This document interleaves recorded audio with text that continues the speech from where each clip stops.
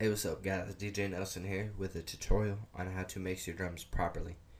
And by properly, I mean my way. It's a very good way. So what we have here is an 8-bar drum loop. I made it myself.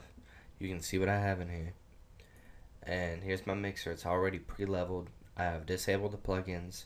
And as I re-enable the plugins, I will tell you why they are being used and how. First of all, I'll start with my kick. This EQ is going to take the kick out of it and just enhance the bass in the 808. The compressor is just going to give a little bit of character. It felt like it was hitting too hard, so a lot of people would say turn it down, but I like the compressed feel to it. The 808, the EQ, it just enhances the bass in it. As you can hear, the compressor just tightens it up. The snare has an EQ, just brings out the high ends, a little bit of the mids. Hits how I like it.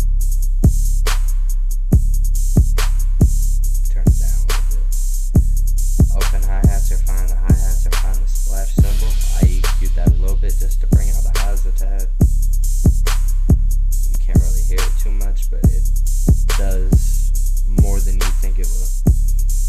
And I put a little reverb on it because I didn't like the way it released. Can't really hear it, but I can, and it helped a lot.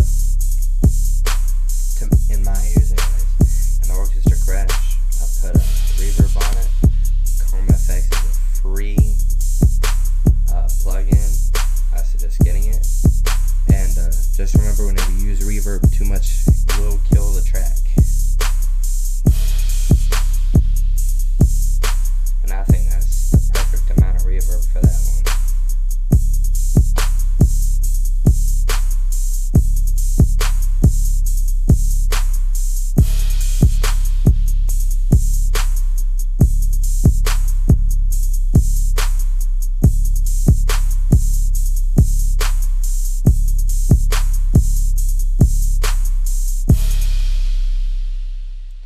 And there you have it. The master, I just use a soft clipper just to keep it from clipping, and I turn it down below 6 decibels. The -6, don't let it go past that. Louder is not better. If you think louder is better, just stop and reevaluate your life. Louder is not better. If you like the video, subscribe. It's right above the video. All you got to do is click subscribe, and you will be helping me out so much. You have no idea. Comment if you have a tutorial video that you want me to do. I'm planning on putting out a lot more. Share the video if you like it.